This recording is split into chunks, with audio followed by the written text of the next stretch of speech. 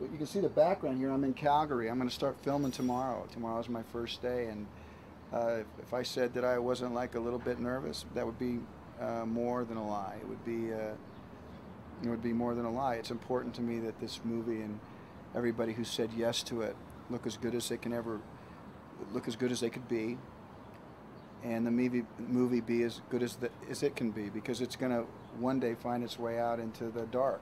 It's important. It's important, you know, the fact that you go, it's important.